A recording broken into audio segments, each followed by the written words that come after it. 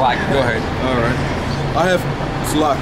Verse 14. Then the Lord said unto me, the prophets prophesy lies in my name. I sent them not, neither have I commanded them. Yeah, so that's not a man of the Lord, man. That faggot's not a man of the Lord. And he don't come out in the winter time. I mean, the spirit getting on him. So the Lord ain't command you. That's why you don't go out during the winter. He said even 30 degrees too. Yeah, he don't come out during the winter. He's a part-time Israelite. Part-time Israelite. So his congregation is left. The shepherd is gone. And he's not occupied in prophecy. Yeah. The scriptures tell you he's supposed to be occupied in prophecy. Yeah. So, I mean, he's a false prophet. I commanded them, neither I've sent them not, neither have I commanded them, neither spake unto them. They prophesy unto you a false vision and divination, a thing of naught, and deceit of their heart.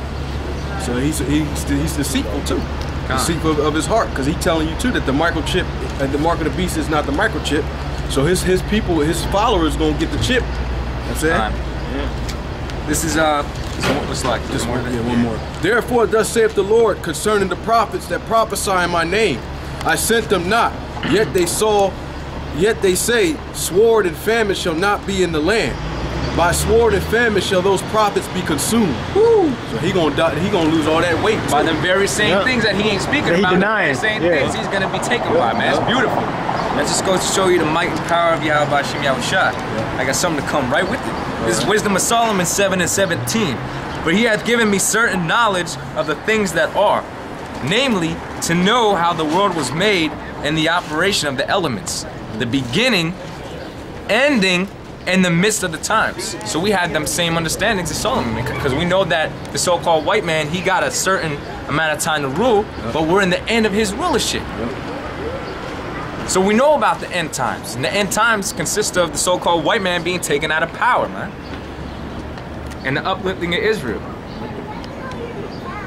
He might as well start speaking, if you don't teach it yet, that Esau can be saved, man, because that's the type of spirit he's in. And he said we ain't gonna get out of here no time soon. We ain't in the right spirit. I watched your video. He's a demon, man. He said, yeah, you guys. Basically, he's saying that by us coming out here prophesying during the wintertime, it's not profitable. But that's part of our faith, man. Remember, I came in the wintertime, right? I came in January. Yeah, it was cold. It was cold as hell, actually. Shit. Yeah.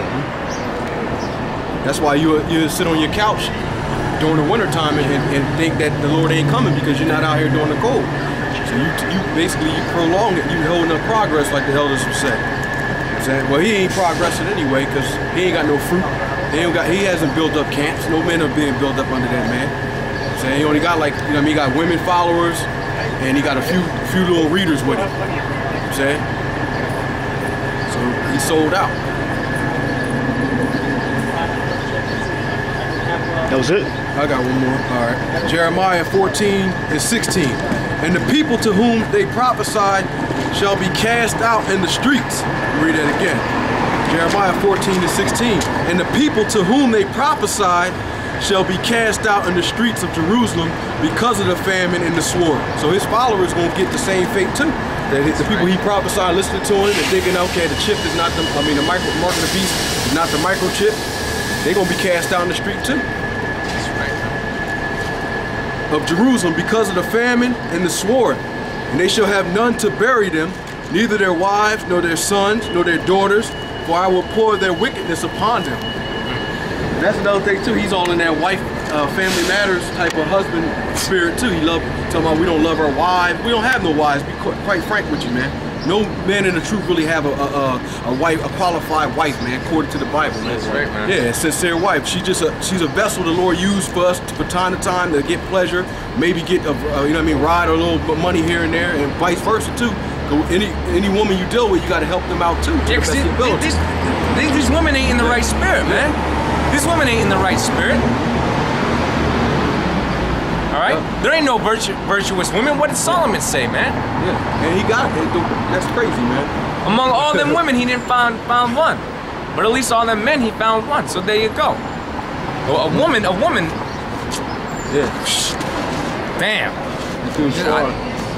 Yo, man. and the more I'm mature, you know, and the more I deal with different women and see the way they be acting and all that, man. Yo, everything that the elders say about these women is true, man. Yeah. You know, that's one thing to agree. It's another thing to experience the same thing. The elders are saying, man. You can't deny it. So you don't be surprised. Scripturally and when you go through it, man, everything aligns. You know, everything is in alignment. You know, these women are really dumb, man. Women are not smart at all. You know, which is why they're not even on a level to teach. Yeah, they're not even. Lord don't even bring them on a level to teach other women in this society right now. Oh, that's true. How to teach their daughters, or whatever, not how to, you know what I mean? Yeah, they don't teach their daughters proper hygiene, how to conduct herself as a virtuous woman, being shamefaced, how to cook. All the good and great qualities of a woman is not being taught. They're basically being taught how to be better, or so-called better than a man. That's it. Or how to have more authority than a man. They're teaching their daughters how to be gold diggers. How to be gold diggers. There you go. That's right. But love your wives. And not let a man control them. And this and that, man.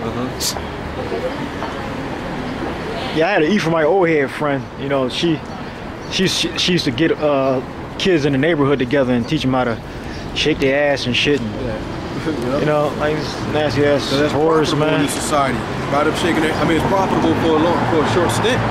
Because when they shaking their ass, they gonna get gifts from men. A lot of men gonna be buying them things, taking them out to dinner. You know what I'm saying?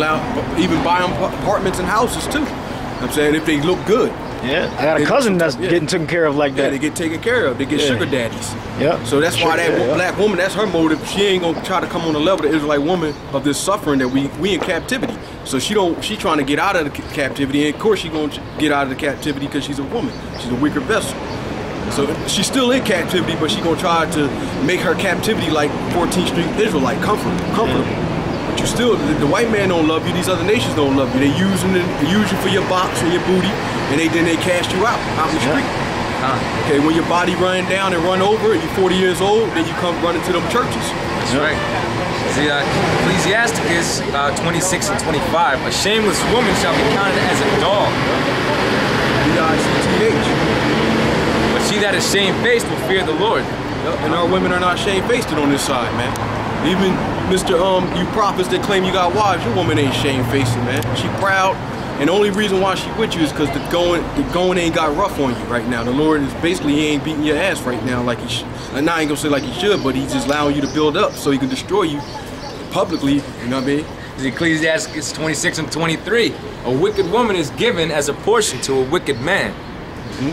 Yep, so your wife is wicked because you wicked. Your doctrine is wicked. So we know that your woman is wicked because you teaching that the mark of the beast, you ain't teaching the name of the Lord, you teaching that the mark of the beast is basically philosophy or a belief system. Or an embargo, embargo. Christianity. Yeah. Yep, you teaching like it's a spiritual thing.